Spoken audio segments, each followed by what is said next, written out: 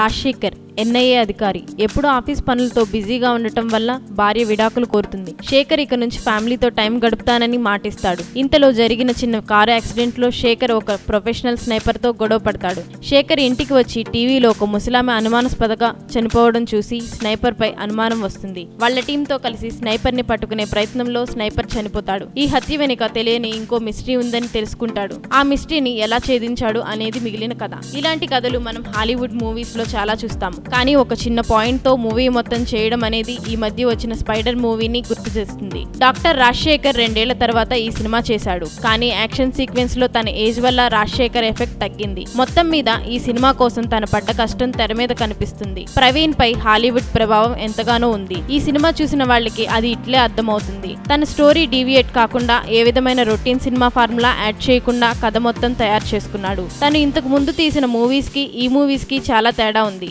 Action sequence లు చాలా చక్కగా లాజిక్ మిస్ కాకుండా రాసుకున్నాడు. ఫస్ట్ హాఫ్ చాలా హై వోల్టేజ్ తో ముగుస్తుంది. కానీ సెకండ్ హాఫ్ ఫస్ట్ హాఫ్ ని దాటి నిలవలేకపోయింది. సినిమా మొత్తం ఒక ఇన్వెస్టిగేషన్ మీద చూపించేసరికి సెకండ్ హాఫ్ లో ఇంట్రెస్టింగ్ నేరేషన్ మిస్ అయింది. ఈ సినిమాకి సినిమాటోగ్రఫీ సూపర్ గా సెట్ అయింది. నిర్మాత ఎం కోటేశ్వరరాజు పెట్టిన ఖర్చు సినిమాలో ఖచ్చితంగా కనిపిస్తుంది. ఫామ్ లో లేని రాజశేఖర్ పై ఇంత ఖర్చు చేయడం నిజంగా డేరింగ్ అండ్ డాషింగ్ విషయమే. ఎడిటింగ్ కూడా చాలా చక్కగా ఉంది. ఇందులో 2 సాంగ్స్ మాత్రమే ఉన్నాయి.